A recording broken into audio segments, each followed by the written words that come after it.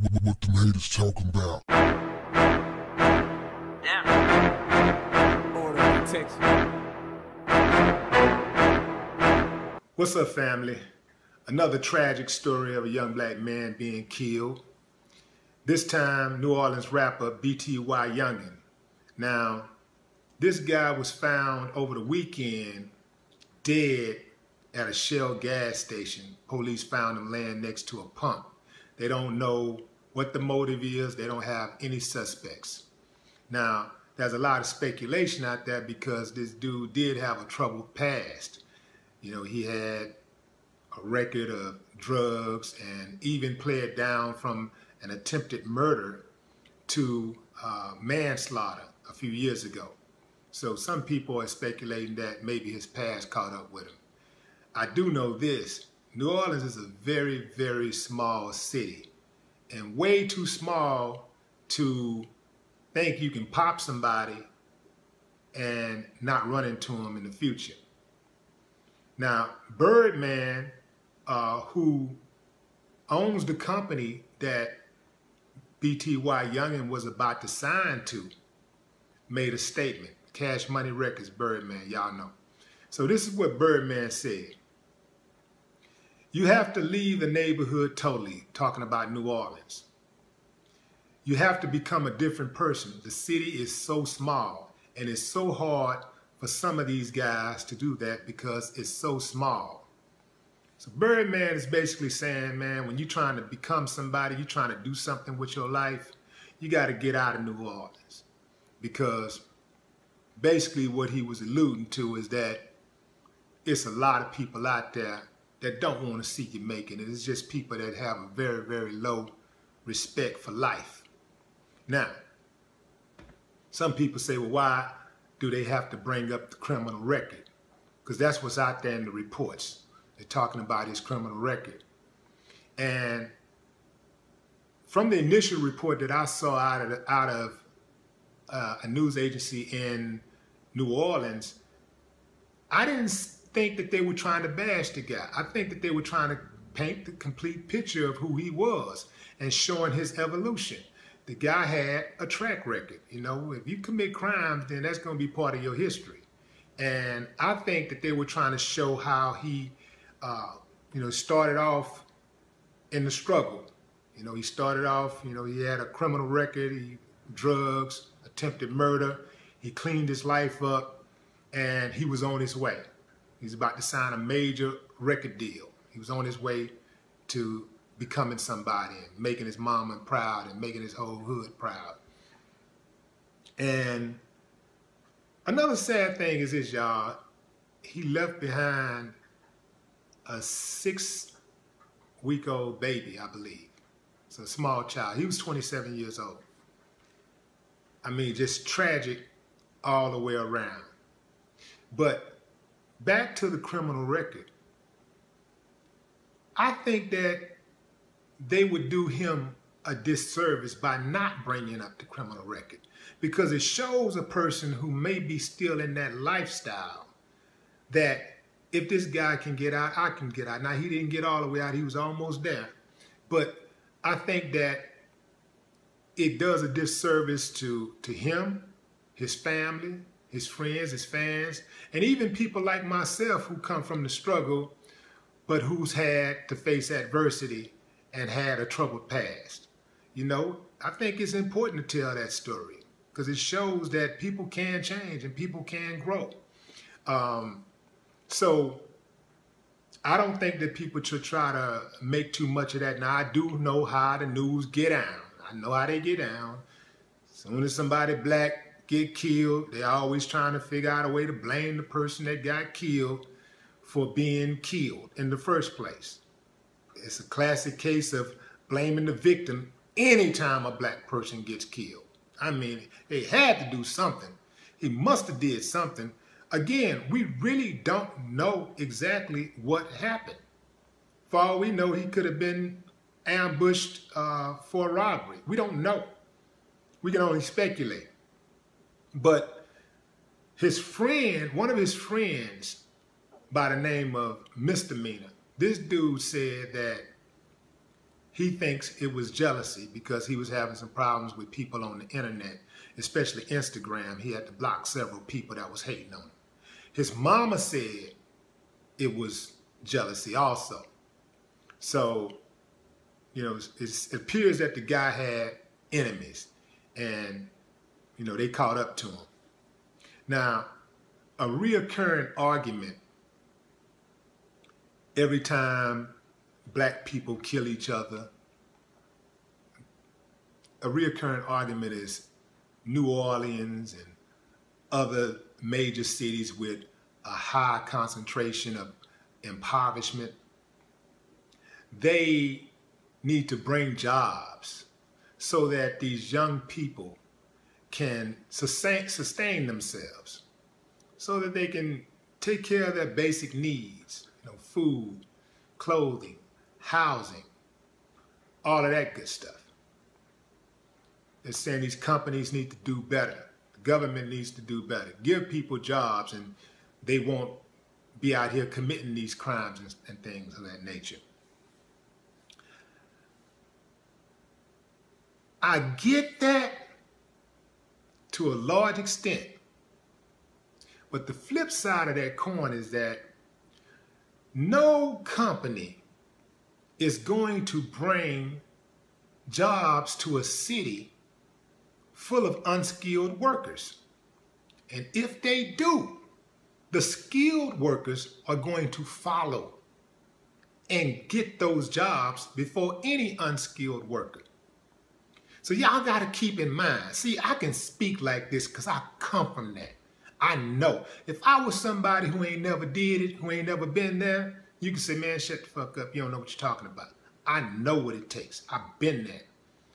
So before anything happens, before the police can pick you up and put you in jail, the judge can give you 50 years, before you can end up in these prisons that they are building specifically to railroad and house and work like slaves, young black males, a crime has to be committed.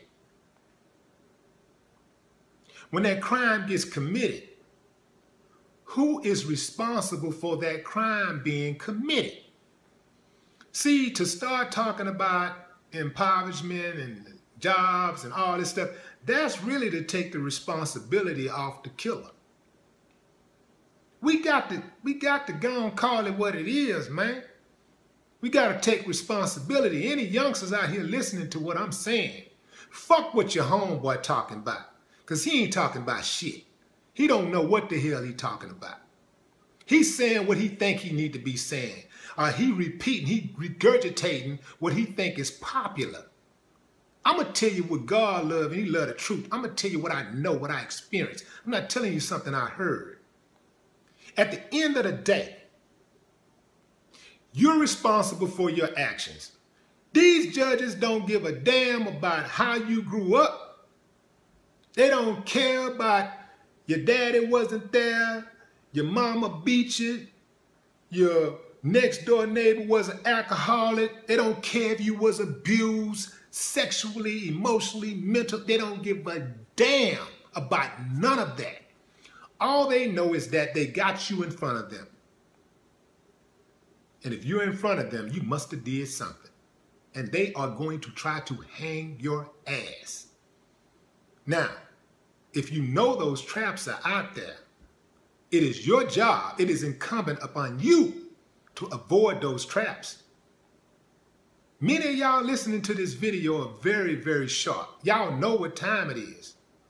But people tend to relax their sensors when it comes time to act, to respond appropriately.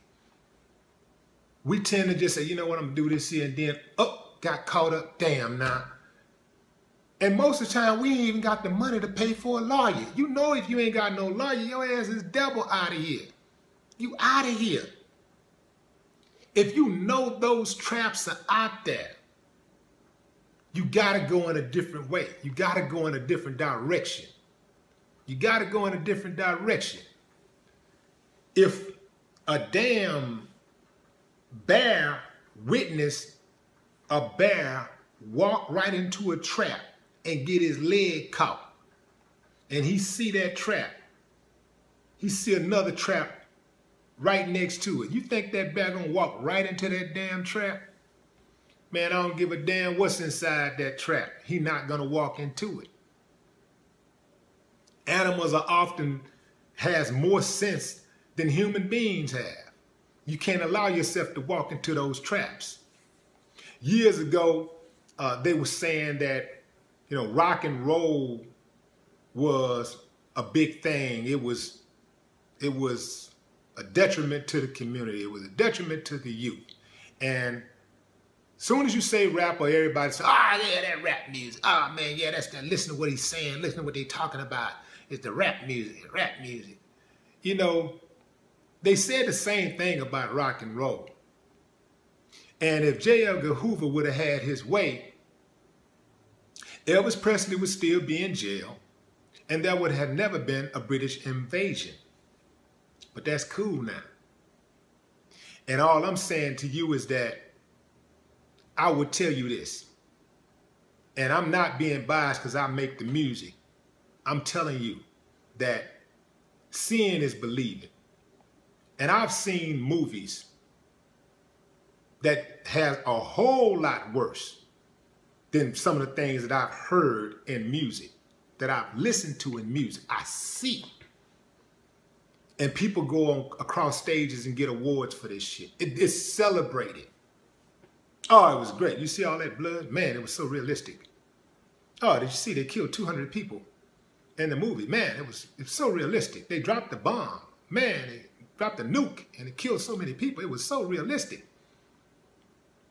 We got to stop looking for these excuses, man, and just start taking responsibility for our own actions. At the end of the day, it's each individual's actions. It is the individual actions of lobbyists and people that are in Congress that has America in the shape that it's in. It's the individual actions of Donald Trump that makes people think that it's okay to hate, talk down on the mentally challenged, people with special needs, to grab women by the you know what. That's cool. The president said it was cool. I bet you if you did a check right now, I bet you sexual assault has gone up in this country since he's been in office. Or actually since he's been running for office. Yeah.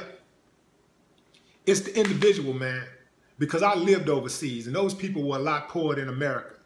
And those people did not kill each other. They were not killing each other. They were way poorer than we are. It is the person. It is how you're raised. It is your moral standard, your conduct. That is what determines how you're going to be and how you treat human beings. It ain't how much money you got. Believe that. And I'm going to tell you something else. At the end of the day, you live by the sword, you die by the sword. And I suspect that whoever killed whoever killed B.T.Y. Youngin, they'll likely die by the sword also. And I'm going to tell you this too. I was the same way for a minute when I was younger.